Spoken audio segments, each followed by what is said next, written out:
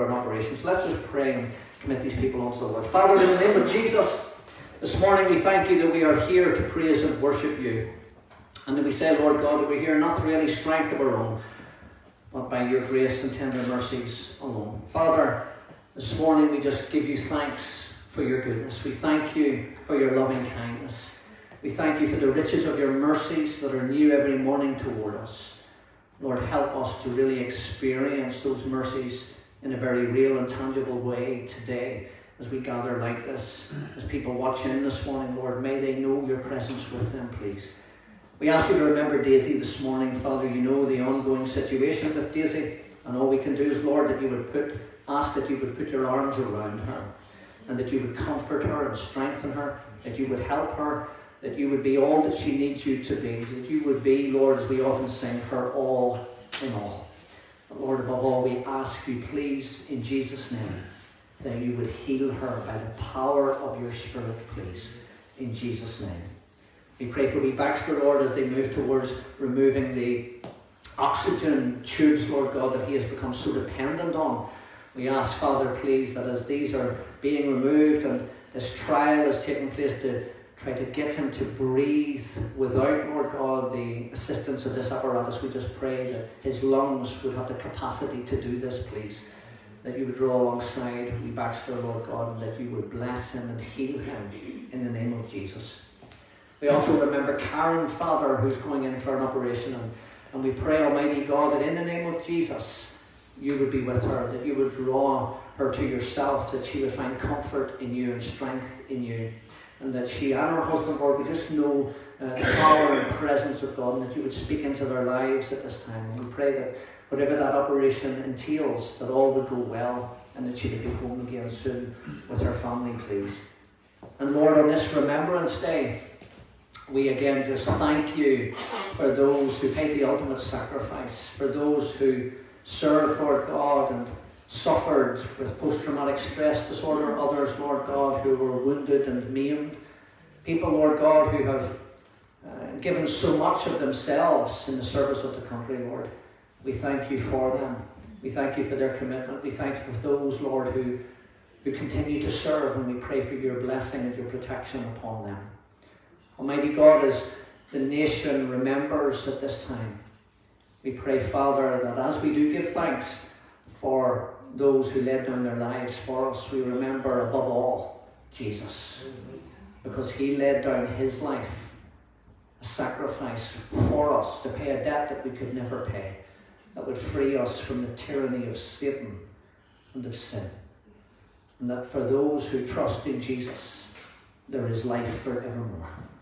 Lord, may we all today give thanks for those who in wars and conflicts and the troubles give so much for the freedoms that we enjoy today. But may we, Lord, above all, give thanks for Jesus and his sacrifice, please. Lord, as we turn now to your word, may you speak to us through it and help us, Lord, to hear what it is that you're saying to us, please. In Jesus' name. Amen. Amen. Well, we're looking at the doctrine, the eternal security of the genuine born-again believer. And it's really good because we hear people praying, and Billy and all praying this morning, the early prayer meeting. It's brilliant to hear people grasping what is being taught, but more so grasping that, as Billy said, we just don't take Tatty Gordon's word for it. He didn't put it that way, but it was very nicely put. He said, we need to go and read our Bibles ourselves, and that just blessed me, because that's what it's about. Don't take my word for it. I'm a human being. I'm a sinner. I live in a sin-cursed body and a sin-cursed world. I can make mistakes. I can get things wrong. We all need each other to support and guide one another. And it's about ultimately encouraging each other to get into the Word of God and see what it says. So we're looking at the doctrine, the eternal security of the genuine born-again believer. And we've seen how Satan always works to rob God of glory by undermining the Christian's walk with God. How many Christians here have ever felt Satan trying to undermine their walk with God? Every Christian puts their hand up that. But that's what he does. He constantly makes us doubt if we are truly saved, and he continuously causes us, where possible, to waver in our faith and to serve the Lord in fear. And he uses his fifth column, which I've called the loss of salvation, by which Satan assails Christians to cause us discouragement, defeat, and despair, and make us ineffective in our service to the Lord. That's what it's always about, and it's not even about you in that sense. It's because he hates God, and he wants to rob God of glory. He just happens to use us and to cause the discouragement, the defeat, and the despair in us, to make us ineffective, therefore robbing God of glory. But once a born-again Christian realizes or begins to realize that by God's grace, they are, as I was saying last week, that they are a well-kept person. They can stop believing the absurdity of Satan's lies and walk in God's truth. Now, of course, there are numerous Bible verses and passages that suggest that born-again Christians can lose their salvation, and we looked at a number of those over a period of weeks.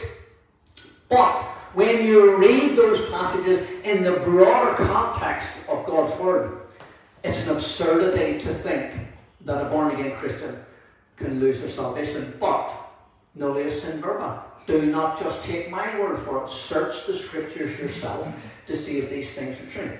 God's Word says, for example, that Jesus will confirm, this is what we were looking at last week, Jesus will confirm Christians to the end that they may be blameless in the day of the Lord. And the word confirm simply means to guarantee, to make steadfast, to make firm, to make good the promise, to prove the truth, to establish, to secure, and to strengthen. And another word that we were looking at last week, also used by Paul and Jude, is the word preserve, or preserved. Do you remember it says preserved in Jesus Christ? Jude talks about being preserved in Jesus Christ. Paul talks about preserve me for his heavenly kingdom, and may your whole spirit, soul, and body be preserved blameless at the coming of the Lord. And this word preserve, or preserve, it means to absolutely, unequivocally, be clear about this, absolutely, unequivocally preserve something from perishing or being lost. It means to guard, to keep him or her safe from a plot, to conserve from ruin. And the Hebrew equivalent is the word shamar, and it means to keep watch over as a watchman, a keeper to hedge about and to protect. In other words, the Lord is a watchman over his people, a trustworthy keeper of all of his redeemed. And so, Christian, it is true this morning that you are a pickled person, that you are preserved in God's grace, that you are a well-kept saint of God. And I've said many weeks, it's not a license to sin. God is a father who loves his children, and he will discipline those who walk in disobedience. But nonetheless, if you are a genuine born-again Christian, you are a well-kept saint of God. Turn please to Romans chapter 5, and we're going to read the first 11 verses. Paul's writing, and he says these words: Therefore, having been justified by faith, we have peace with God through our Lord Jesus Christ, through whom also we have access by faith into this grace in which we stand, and rejoice in the hope of the glory of God. Not only that, but we also glory in tribulations, knowing that tribulation produces perseverance, and perseverance character, and character hope. Now hope does not disappoint, because the love of God has been poured out in our hearts by the Holy Spirit who was given to us. For when we were still without strength, in due time Christ died for the ungodly. For scarcely for a righteous man will one die, yet perhaps for a good man someone would even dare to die. But God demonstrates his own love toward us, in that while we were still sinners, Christ died for us. Much more then, having now been justified by his blood, we shall be saved from wrath through him. For if when we were enemies, we were reconciled to God through the death of his Son, much more, having been reconciled, we shall be saved by his life. And not only that, but we also rejoice in God through our Lord Jesus Christ, through whom we have now received the reconciliation.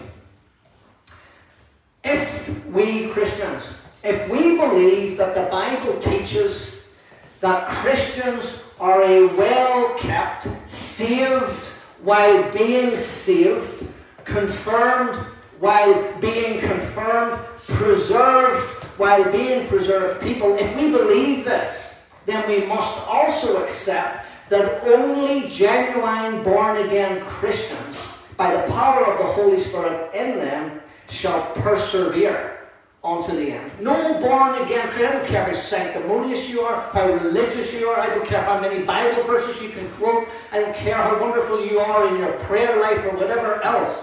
No born-again Christian will be able to endure to the end whatever is coming in this life or whatever is going to come upon our lives. None will be able to endure to the end by their own strength or by their own performance. It can only happen by the power of the Holy Spirit. And some people suggest that the preservation, remember we were talking about preserved in Jesus? Some people believe or suggest that the preservation of the saints is also equivalent to the perseverance of the saints. Now, there's a difference. So please hear what's being said. Some people suggest the preservation of the saints is also known as the perseverance of the saints. Now, I don't believe that. I believe they are two distinct things, but they are, without doubt, inextricably linked. They go hand in hand. The preservation of the saints and the perseverance of the saints go hand in hand. But I think it's safe to say that some Christians know very little in their experience or in their walk with God about perseverance and what that actually means. And so I was speaking to a man on Wednesday night. I will not disclose under any circumstance of breaching confidentiality. I was speaking to a man on Wednesday night who told me, and I felt sorry for him, I was near tears. He says to me, I have only 2 teeth left in my head. I have only 2 real teeth left in my head. The rest are false. And he says, and you wouldn't believe it, he says, I'm now experiencing toothache. I totally felt for the man because I knew when I lost my tooth, I felt like a part of me had already gone to heaven. So there's quite a lot of him who's gone to heaven and he's only got 2 left. But here's the reality. Much as I feel very, very sorry for this man, you know what? He'll just have to persevere until he sees a dentist, which could be along. Jesus could be back before he gets a chance to see that. But anyway, Christian, let me ask you, have you ever had anyone approach you with a really religious, good-intentioned attitude, telling you that whatever sort of difficult situation you faced, that you just have to persevere? Have you ever had anybody say, you just have to persevere? Or they'll use the classic, oh, now you need to understand, all things work together for good to those who love the Lord. I hate Christians who come and say that to me. I don't mind it if they come and say, there, Tally, and I really understand, and it's really sad that you're going through, and all. You mind if I pray for you, and all, and you do need to try to hold on to that. We do have to press on, and I just pray that God will give you the strength. But all things will work together for the good to those that love the Lord. It's all right with something like that. But see when somebody comes, you're going through hell or whatever it is you're going through, and all things work together for the good. I just find it hard to handle. And I have to refrain myself from quoting scripture back, like Judas went and hanged himself. Go you and do likewise. One of my boys this week turned 16. And during the week, he specifically asked me for a gym membership. That's what he wanted for his 16th birthday. I want a gym membership. To which I respond, sure, let me know how that goes. Because what would happen, without any doubt, what would happen is he would go once or twice. He would come out thinking he's Arnold Schwarzenegger or Dwayne "The Rock" Johnson. And then he would complain the next day of having sore arms and sore legs, and he just wouldn't go back. And the type of gym membership that makes somebody like that, it requires perseverance. Donnie will know that. It doesn't require perseverance, Donnie. Donnie knows because he does that. Perseverance, I said this to my foster son, it requires perseverance to pay for the body beautiful. I don't need to go to the gym because I have it. Well, church, you're deceived. But it really does. You've got to put the effort in. If you want to have that Arnold Schwarzenegger look. You've got to put the work in to do it. It also required, in his case, it also required my money. So he got a cake with one candle, some cash, and 2 games for his console. No gym membership whatsoever. But let me ask you something this morning, Christian. When you think of the word perseverance, or the perseverance of the saints, is that how you see it? Do you see it that it's the need to keep going on, the need to persist in your walk with God, not giving up, or worse, being fearful in case you do give up? And it becomes almost like the drudgery of the Christian life. Oh my God, I hope I die soon, because I can't live like this. I can't go on like this. This is awful. And it becomes, the Christian life becomes a drudgery, because you think, perseverance, oh my goodness, I don't think I'm going to make it. And sometimes when I look at the sinfulness of sin in the world, and see it all around me, I ask myself, am I able? Better still, am I willing to persevere and to keep persevering? Let's just think for a moment. Whatever your circumstances are, say they're good, bad, or indifferent, and you're living in this sin-cursed world, in a sin-cursed body, you know that as you get older, you're going to start breaking down and whatever else, and everything that goes wrong will go wrong. And you look ahead, and then God comes and says to you, well, listen, I'm going to give you another 50 years. I'm going to give you please, Jesus, please just take me home. Because sometimes the Christian life becomes a drudgery. And we see perseverance and the perseverance of the saints like this. I can't be flaming bothered. I don't think I'm going to make it. Or as a part of us said, I just want it over, because I don't think I'm going to make it. And at least at the minute I feel good enough that if I pop my clogs I'm going to heaven, but next week I might not. I have no idea, look at this. I have no idea how many times, God is my witness, he must be fed up to the back teeth, listen to me. I have no idea how many times over the past 38 years that I have known the Lord, that where I have said to him, I just can't keep doing this. I'm going to give up. I just cannot be bothered anymore. I just want to die and go and be with you. Is that you, Christian? Have you often said it or felt the same way? I can't keep doing this, Lord. I just can't go on.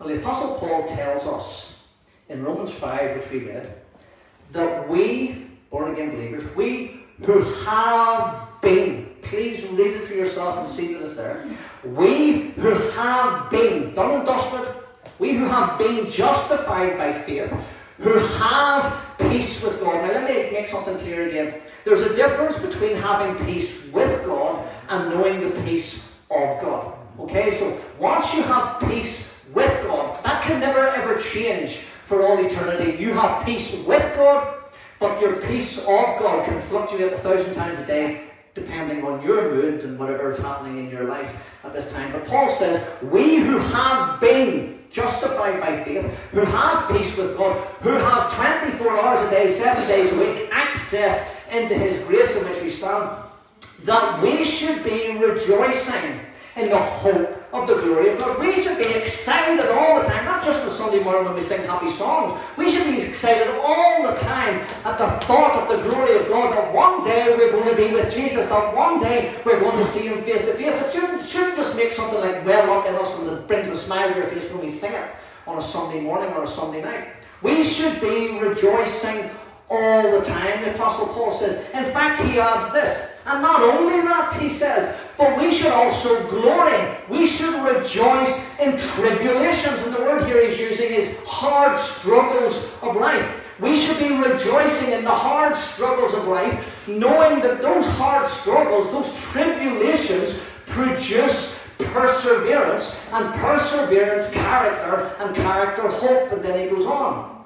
Hands up this morning, every born-again Christian who glories and rejoices when they face hard struggles in life. I've just lost my job. Yes, Lord. Hallelujah. I haven't got enough money for my electric this week. Praise Jesus. Hallelujah. How many of us do it? I've just been diagnosed with cancer. Well, praise Jesus. Hallelujah. But Paul says we should be rejoicing. We should be glorying in the hard struggles that come upon us. And poor Jimmy's, I breached the conference. Poor Jimmy's, everybody who's a fervent prayer, go and pray for his toothache. Poor Jimmy's toothache is a hard struggle for him. It's a time of tribulation. But look, he's still here. I was panicking this morning, Jimmy, in case you didn't come. Because my note said, look, it's a hard struggle, but guess what? He's here. He's here this morning praising and worshiping the Lord.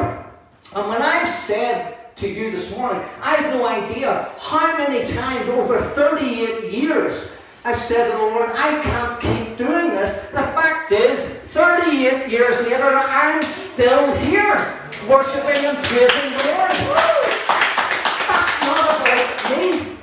That's not about me. Christian, if you have said, I can't keep doing this, I just can't keep going on, but you're still here, you're still pressing on, that is what the Bible calls perseverance. And whatever challenges the Lord allots us in life or permits to befall us, it is that we might persevere and produce the character of Christ-likeness in us. Now, you'll get the point of what I'm trying to... Let me just say that again, because you'll get the point in a moment.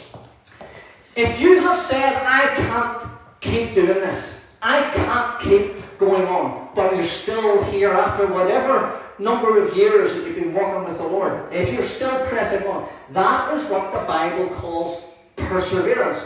And whatever challenges the Lord allots us in life or permits to befall us, it is that we might persevere and produce the character of Christ's likeness or Christ's likeness in us. Do you hear it? But let me share something more wonderful this morning, and I hope encouraging to you. The word persevere or perseverance should never, ever, ever create in the born-again Christian a sense of apprehension and fear. Oh, I don't think I'm going to make it. Oh, how am I going to get through this? You know, I don't think I'm going. I sometimes have said to people, I don't think I can cope anymore. I can't manage. I said, okay, give up. Give up. Because a good way of finding out if you're a genuine born-again Christian, because the Lord will never let you go. You'll never feel comfortable even in your sin if you go back to the Word. Not that I would recommend that to anybody this morning. The word persevere and perseverance, it should never make the born-again Christian apprehensive or fearful. Remember, Satan always works to rob God of glory by robbing us of God's blessings and to make us waver in our faith and serve in fear. But the word persevere or perseverance, which Paul uses, it's this word hupomone, and it means what you would typically think, what we would typically think perseverance means. It means that patient endurance, steadfastness, to stay, to remain, to abide, to wait for, to continue. But it also means something much more, something more wonderful. It also means this. Hear it again. It means to be enabled to patiently endure, to be enabled to be steadfast, to be enabled to stay, to be enabled to remain, to be enabled to abide, to be enabled to wait for, to be enabled to continue. But the final part of this is most wonderful. It's most excellent because it means this. Perseverance, from a Bible point of view, means this: to be under someone's authority, to be under someone higher. So when you put this together, Christian, I believe, and you search the scriptures yourself to see if these things are true, but I believe we are being told that our need for perseverance is in the same hands of the one who also preserves us. Do you hear that? That our need for perseverance is in the same hands of the one who also preserves us. Jesus, by the power of his Holy Spirit in us, will enable, equip, and empower us to persevere unto the end. You know, the theologian Augustine said, perseverance isn't a work of man, but the gift of God to empower his children to persevere in faithfulness to Christ, even to the end of their life. Isn't that incredible? Say it again. Perseverance isn't a work of man. If you're trying to persevere in your own strength, you're going to keep falling on your face 1,000 times a day. You can't do it.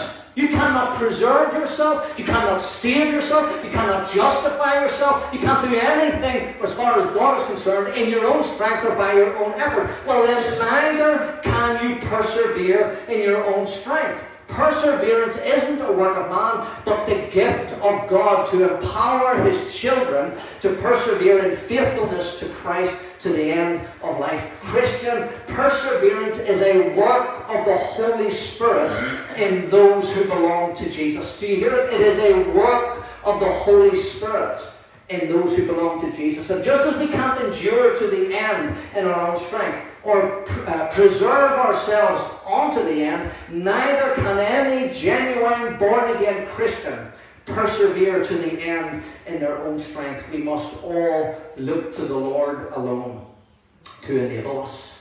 However, having said that, every born-again Christian should at least have a willingness to persevere, which is motivated by our love for Jesus. The very love of Jesus for us and our love for Jesus should compel us, motivate us to persevere, but we must do it in the strength of the Holy Spirit.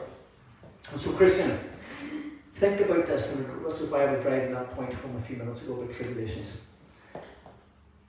If we see the tribulations, if we see and learn to see all of the hard struggles that befall us in life, be they toothache or torture, if we see that God our Father has permitted them to produce perseverance in us, which in turn produces Christ-likeness, then surely that is reason enough to glory or to rejoice in our tribulations.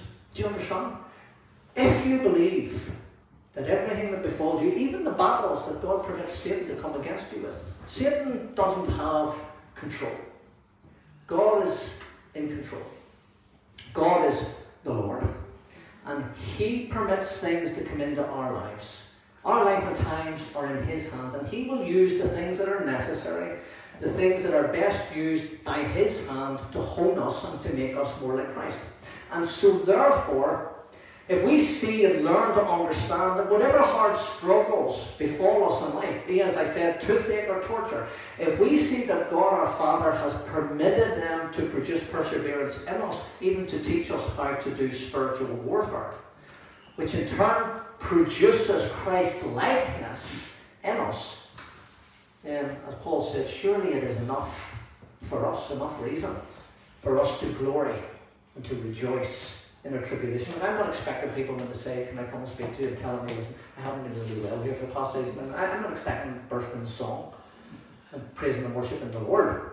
But it would be good by the time they left that they were, when they recognised that if God permits things, even the enemy coming against us in the time, it's always because it's working for our good, because he loves us. But we need to be motivated to seek to persevere, to seek to press on, but we must do it in the strength of the Spirit of God. The Lord works in us and for us for his good pleasure to make us more like Jesus. I don't know about you this morning, Christian, but that's one of the things that I always pray. I want to be more like Jesus. I want to be more like Jesus. I want to love the saints like Jesus. I want to love the unbelievers like Jesus. I want to reach out to people with the love of Jesus and reflect more of Jesus in and through my life, that others might come to know him. So therefore, Christian, may we all learn to yield to the Lord and trust him, because because he has only the best intention for us. Your struggles, even though they bring you to the point of saying, I'm just going to give up. Give up and let God do what God has to do. Because he loves you. He will not let you go. You are eternally secure in his love. Maybe there's someone this morning here, you're watching and you're not yet, or in the hall and you're not yet a Christian. Well, the Bible does talk, I was thinking about this during the week where Paul says, rejoice in your tribulations. The Bible talks of a time of great tribulation that's coming upon the whole world, like never seen nor experienced before. It's a terrible, terrible time that is coming upon this world. And let me just say that outside of Jesus, if you are not a Christian, you will not endure. It is that simple. You will not endure. You are not preserved, and you shall not persevere because of your sin. You are currently, according to the Word of God, you are currently doomed to destruction, and you will be cast into hell. But the good news of God, the wonderful, wonderful gospel, is that Jesus came into the world to save you. He came into the world to enable you to endure. He came into the world to preserve you and to equip you to persevere unto the end, to be forever in his presence. It is his salvation. It is his work. But all you need to do is confess your sin. Agree with God that you are a sinner. Repent, turn around and turn away from your sinful life and trust in Jesus and in Jesus alone for salvation. And I hope and pray that today you will do that. On this Remembrance Day, may we all remember the sacrifice of Jesus who laid down his life for us. Let's pray. Heavenly Father, thank you today that we are learning about perseverance. For me, Lord, in my walk with you, I thought that that was something I needed to do. That it was down to me to try with all of my strength to keep persevering. 38 years later, speaking of me, Lord, I know that it hasn't been my strength or my effort that has kept me, but it has been your strength and your Holy Spirit who has enabled, equipped and empowered me to persevere thus far, and I believe that he will continue to do that unto the end. I pray for every one of us this morning who know you and love you, that we would stop believing the absurdity of Satan's lies, to think that we can do anything in our own strength towards our salvation. We cannot even persevere in our own strength. We must rely upon you. Lord, may you teach us, please, to do that. And even at times, Lord, when we do get tired and we get fed up to the back teeth with sicknesses and problems and hard struggles in life, help us, Lord, to find that when we fix our eyes on Jesus, that we find the strength to press on. And may we do so to the glory of God. May you, Holy Spirit of God, please, work in each of us today to teach us what it really means to glory, to rejoice in tribulation, because the things that you permit to befall us are working to hone us and to produce Christ-likeness in us. And sure, Lord, that's all that we want, to be more like Jesus. Will you help us, please, to have faith in you? And Lord, I pray this morning for anyone watching in, anyone here, Lord, that's not yet a Christian, that you would help them to understand how much you love them, and that they would see the demonstration of your love in the death of Jesus, and that they, Lord, would indeed confess their sin, repent, and trust in him and in him alone for salvation. I ask this in his wonderful name. Amen.